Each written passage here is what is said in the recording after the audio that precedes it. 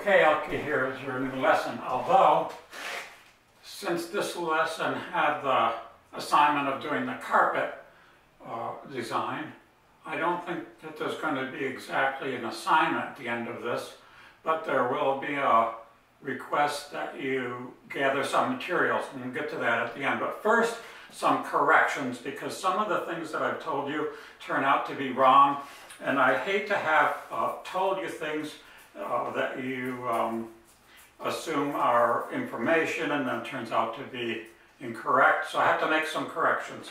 The first correction has to do with the woman who shot Andy Warhol that we were talking about, or that I was talking about. I don't know if you're interested in it or not. But her name was Valerie Solanas, and here's what I said. I said that Valerie shot Andy Warhol 3 times. That's not exactly true. She shot at him 3 times, but only 1 bullet hit him.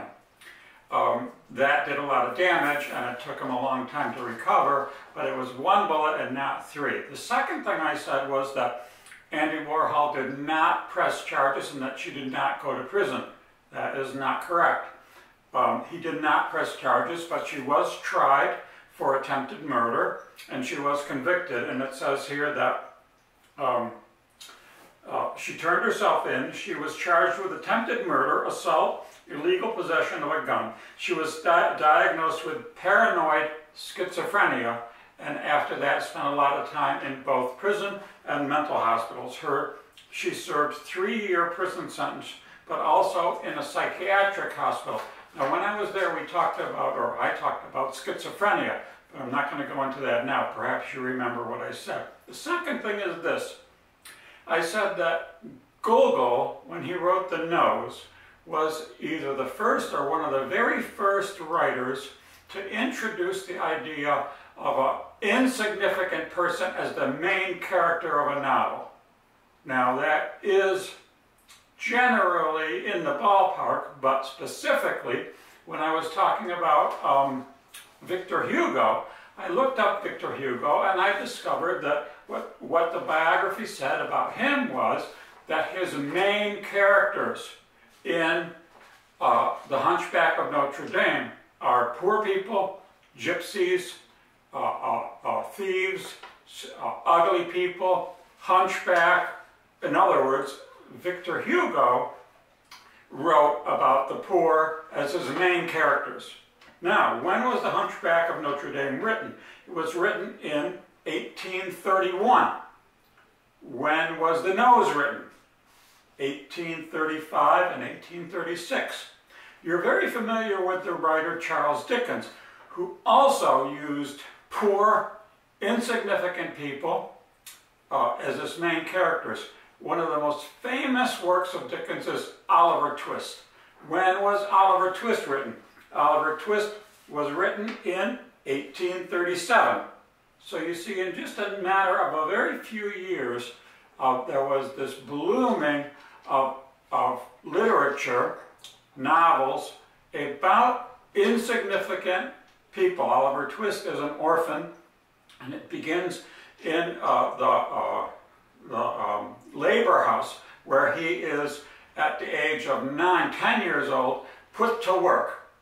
Very interestingly, very similar thing happened to Charles Dickens himself, because when he was 12, he was basically abandoned by his family, who went to live in prison with his father, and he remained at 12 years old in a boarding house and worked in a factory making, I think, shoe shine material, blacking. This is part of the reason, if you read anything of Dickens, you realize that his descriptions of poverty, of crime, of disease, of slums, is all very accurate because he experienced it and he was able to write about it. Now, all that has nothing to do with your assignment or with art, but even so, I don't care. I just want to clear up these incorrect information. So, literature about insignificant people begins with Victor Hugo and not with any of the Russian writers.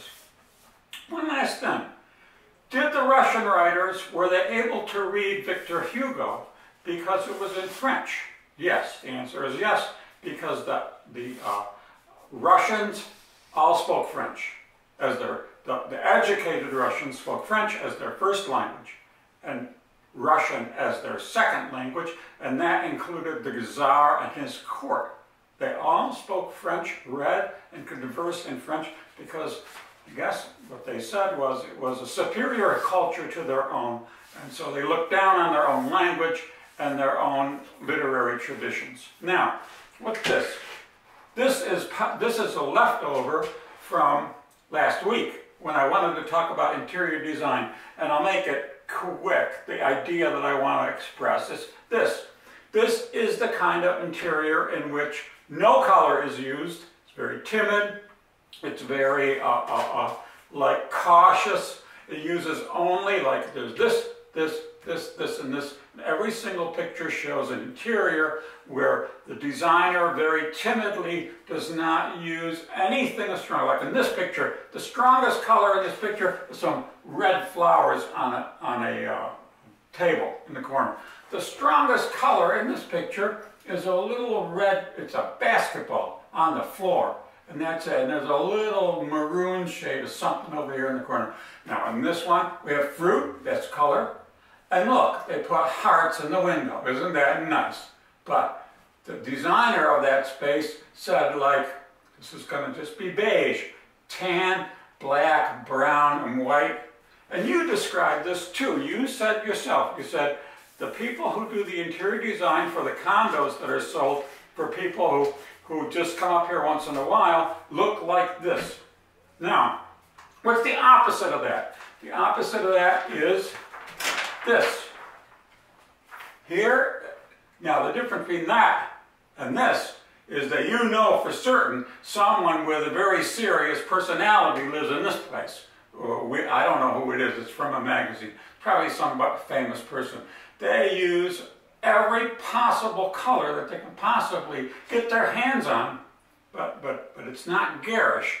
Every single color is thought about and balanced. It's not any pink, it's not any orange, it's not any blue, but it's very specifically selected so that the end result is not a painting, a pot on a shelf. It's an entire room that's become a painting. Now, I ask you this question. What is your interior like that you live with? It is in this category, obviously, and not in the other category. And that brings me to my assignment. My sister's house has a work of art that whenever I visit her, and I'm going to visit her on Thanksgiving, always pops out, and I always go and look at it, and I always say to my sister, I always say, Romy, who did this? And Romy says to me, I told you 1,000 times. It was done by, I don't even remember. I have to ask her again this Thanksgiving for the 10th time who did it. But what it is what sticks in my mind, which is a collage made up of paper, which is the color samples from a paint store. Somebody, I think probably one of her 2 daughters, went to the hardware store and got like 20 or 30 of those little color chips and sat down and assembled them in a grid of 5 by 5 so that it makes like a checkerboard of all different tints. And every time I'm at the house, I look at that and I think, that was probably an art assignment that was given to their daughter years ago. And here it is in a frame on a mantle, and every time I go there, it jumps up. So that brings me back to this. Once in a while, you'll see in a room like this something, and you just can't take your eyes off it. And so I thought, if ever I get the chance, I'm going to ask an art student that I'm teaching to make a collage out of color samples from the hardware store. So, these are color samples from the hardware store. I got them an hour ago from Car Hardware. You can go in the hardware store and you can take any number of these, and often they're very interesting colors, and you can put them all together. So your assignment is not to make a collage.